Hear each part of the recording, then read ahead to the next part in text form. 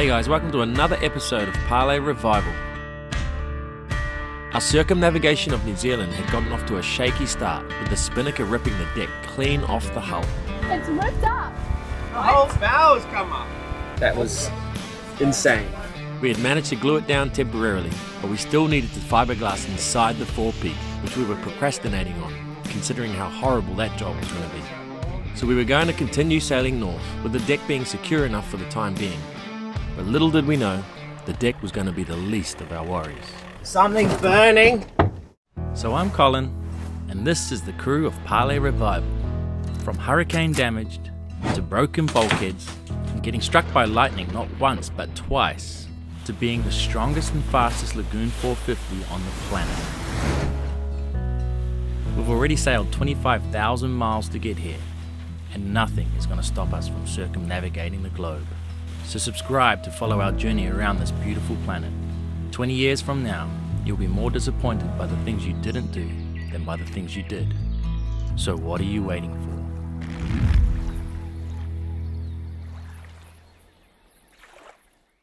for? Here we go! We just went past a big floating, like a mussel farm buoy, and like clockwork, fish on. It's a long one. The sun's glaring, I can't even see what it is. Watch out, it's a baby mako. It's gonna be tough, Jamie. There we go. Hi, Sharky! There we go. There's one fast shark. Baby shark! So as you know, the foot block here for the furler, for the jib, isn't in. But it's not too bad because there's no pressure that comes on this when the sail is actually out. So we're just going to release it because we're on a starboard tack. So the jib's going to be out to the port side. But then when we furl it back up, we'll just pull it from the furling line here, right at the base of the furler. Shark dressed as a salmon? Because Jamie saw it jump, that's how he knows. Ow! Ollie! Get There's a barb in there. I know, just jerk it out. Sure? Got it. Oh, good job, Bobby-o, you got hooked-o! There you go. You know, it's the price you pay sometimes for catching a fish. I thought that was a keeper. Oh, hopefully it still lives. We're coming into Whangarei. We've got a lot of shopping to do today. We need fiberglass supplies. Also, one of our followers owns Mitre 10 Mega here. And he's offered for us to come and fill up a trolley, basically. So we're going to take him up on that. So we're coming right up the Whangarei channel here. We've got to get this bridge open for us, and then we're going to be berthed right in the basin. So let's get this bridge open.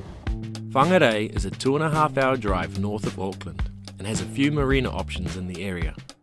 If you're coming here with a boat, there are 2 big marine stores here, and also most services available for sailboats.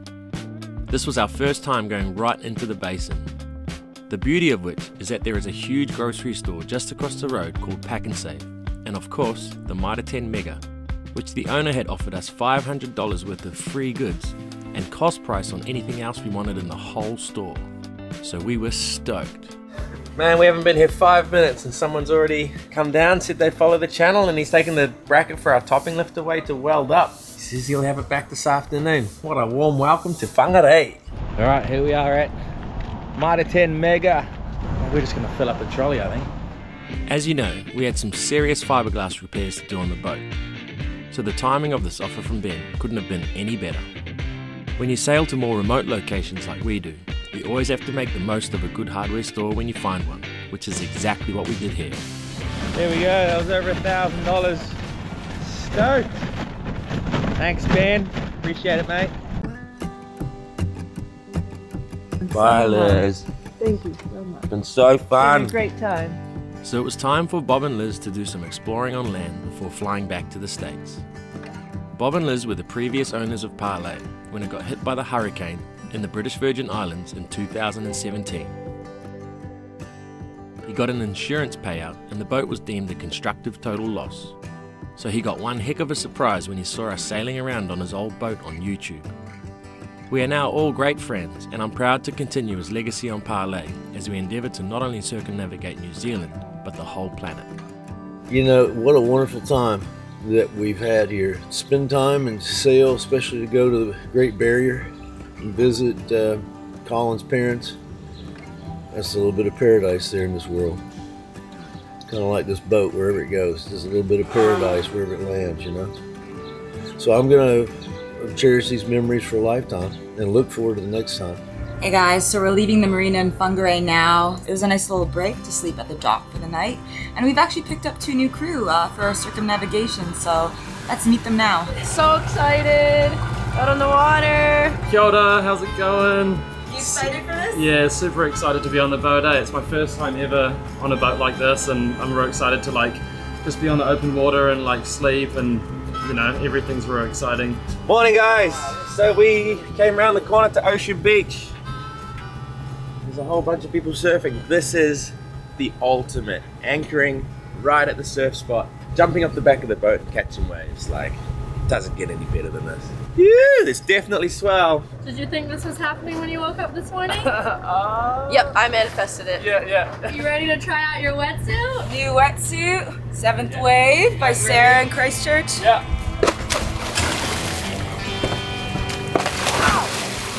How good is that? That's service right there.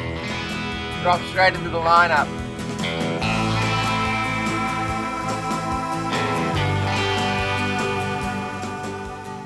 When I first bought Parlay straight after Hurricane Irma, the original plan was to set up a business doing surf charters in Costa Rica. The point of this was to be able to surf as much as possible while still sailing and living on the ocean. Well, after starting a YouTube channel and committing to sailing around the whole world, we don't get to surf as much as we would like. So it's moments like these that mean so much to me.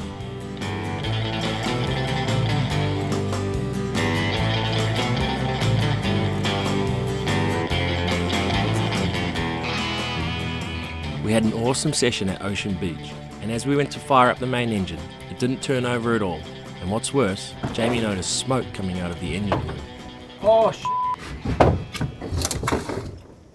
something's burning. Oh, Jesus. A fire on a boat is absolutely no joke. This boat is made out of fiberglass with a wooden balsa core, so it would go up in flames in no time. Are you sure it wasn't turning over? Nah, nothing was happening. I could hear this and nothing was happening, and then when I lifted it, that smoke was coming out. Luckily there was no fire, but the engine would still not turn over, even when I tried to jump start it directly at the starter motor. But after a bit more troubleshooting, I realised it was the start relay which was fried, and must have been where the smoke was coming from as well. When I jump started the engine directly at the start relay, she fired up no problem, so luckily I had a spare one which I just swapped out. And away we went to look for our next surf spot while the swell was still hanging around, and what we found was Sandy Bay. While anchored at Sandy Bay, my Instagram account had just ticked over to 500,000 followers, so we decided to do something different to celebrate. We had been surfing with my friend Louis Anderson, who used to play rugby league for New Zealand back in the day. And I also just heard that season 2 of Below Deck Sailing that I was on is on Netflix. So it's just been a crazy week. Thank you guys for following. Thanks for subscribing. He weighs a whopping 120 kilos, which is 264 pounds. So I thought it was a bright idea to get him to tackle me off our dive board.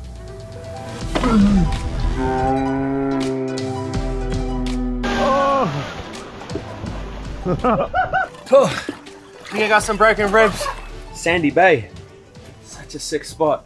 But Jamie's leaving for a week. He's gonna go race on a 60-meter super yacht. So the captain is my friend Berger. I worked with Berger like 15 years ago, and we sort of still kept in touch.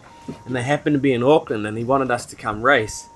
But I'm gonna keep taking Parlay around New Zealand, and Jamie's gonna go. You nervous? Not nervous, I'm pretty pumped. 60 meters, this boat actually has the biggest sail in the world. Yeah. Our mate Louis gonna take him. He's hiding. He just smashed me off the back of the boat.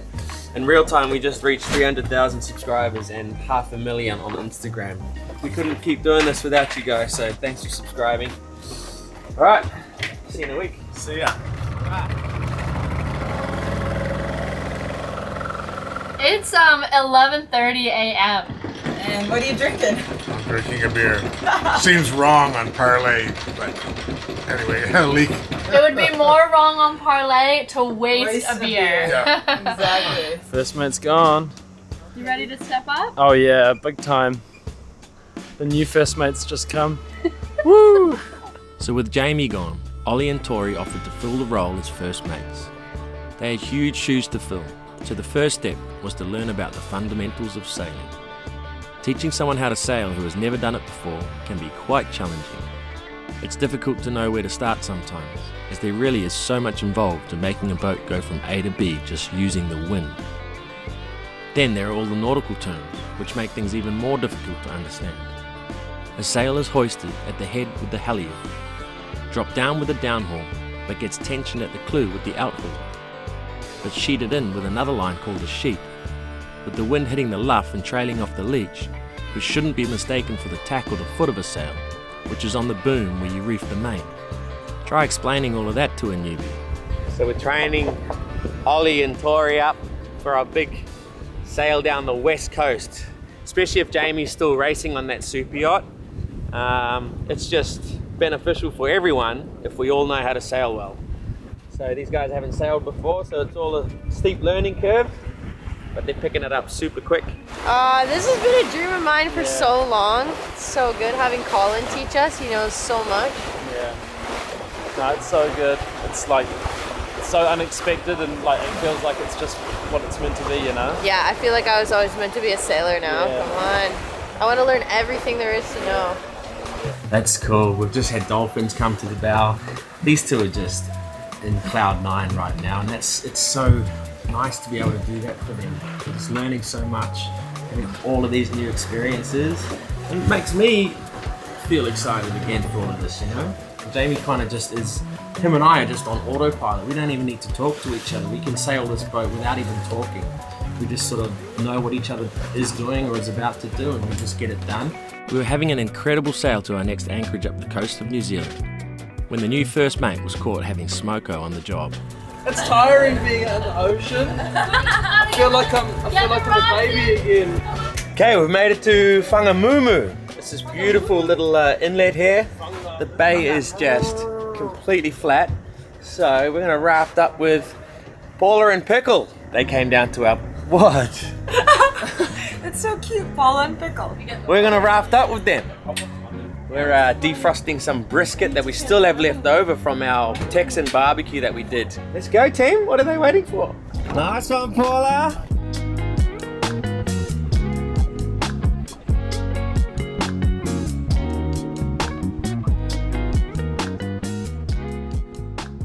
Jamie's replacement. Sorry, Jamie. I'm the first mate now. Let's go, guys. Ready? We're going for some lobsters.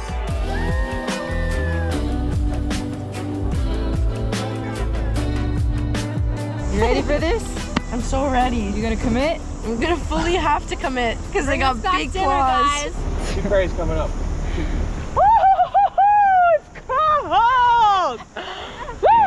We had been given a bit of a bum stare with this particular cray spot, but it's always just good to be in the water.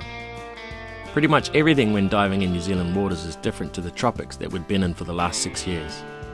The water temperature, the fish, the kelp, and even the locals. Alright, well we found our shark bait. It's Pickle. Oh my god, With a bloody nose. Alright, so Pickle has a nosebleed, like a massive nosebleed.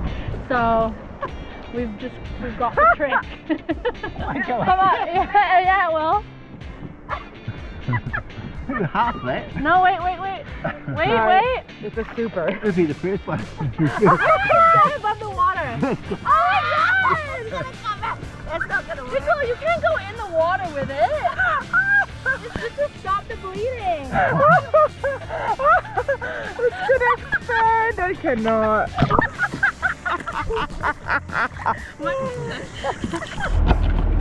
Come on, Katie. No chance. Come on. No, I can't. That makes me want to be sick. No way. Go, break. Really? No. It smells that bad? All right, so Katie and I just got dropped off on this remote, I guess, sort of beach. We're gonna go explore. Let's see what we find. The grass looks so green. I'm so excited to just do this barefoot. I'm out of breath.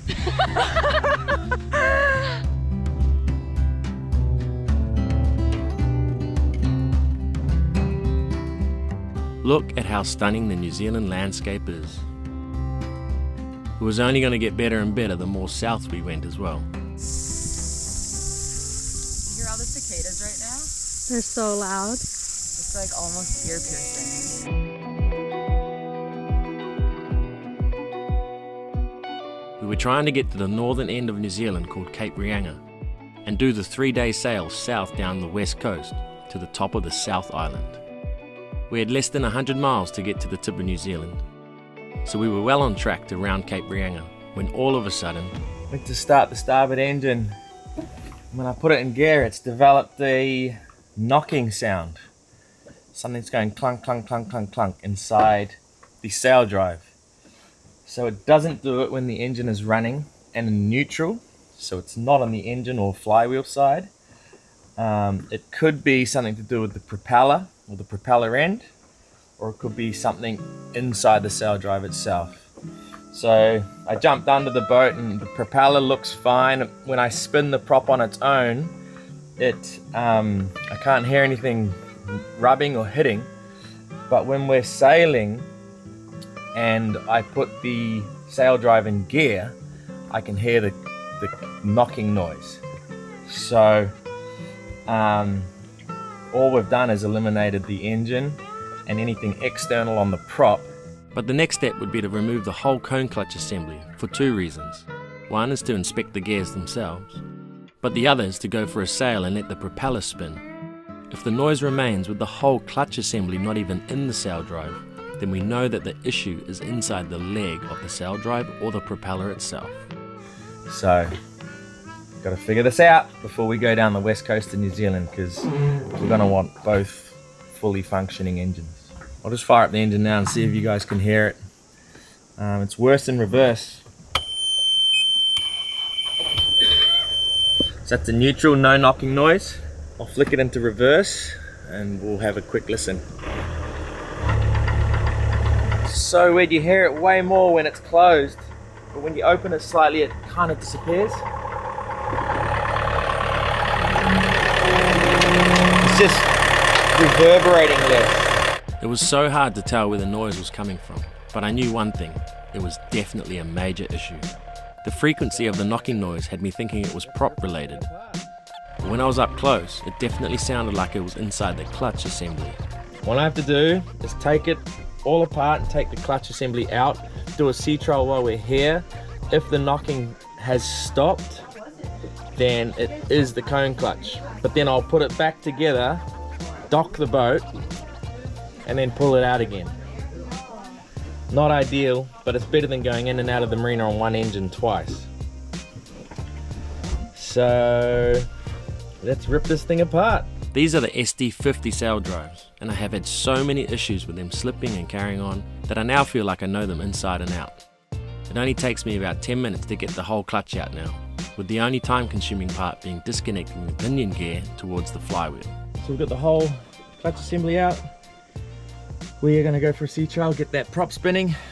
I'm guessing that's going to be silent now that the clutch is out, so that we know it's the cone clutch assembly. Okay, we got port engine running and I'm doing 5 knots. Any noise back there, Chose? I don't hear a thing, no. So that eliminates the propeller side, because when I did this before, engine off, it was knocking. So got to take that cone clutch assembly apart. Okay, we're going to go to Opua now. Tori's gone with Pickle to find crayfish, see if they got anything. Paula's just holding it up now in the dinghy and it looks pretty big. It's just exhausting. The viz isn't very good, but yeah, just get down right into the rocks there. So Pix, why are we gonna toss him back in the water? Oh, he's just be a bit mean to bloody kill him actually. So I think it is a female, so we'll just let him go back into the wild. Sink back Good down. job, guys! There you go. Woo. See you soon. So last minute change of plans, having to leave because of the Saildrive. Just reminds you how quick things change around here and how nimble you have to be and adaptive you have to be and ready to go at any given time. This Saildrive stuff, it just reminds me how like lucky I am that Colin's an engineer and he could kind of figure everything out. It's really cool to actually just learn from him and see it all happen and to be able to make videos for you guys to educate you on how to fix it when these problems arise as well. So that's something I wish that I had a little bit more of, this handyman mentality. Thanks for watching, guys. Don't forget to subscribe and we'll see you next Sunday when we do an emergency haul out of Parlay.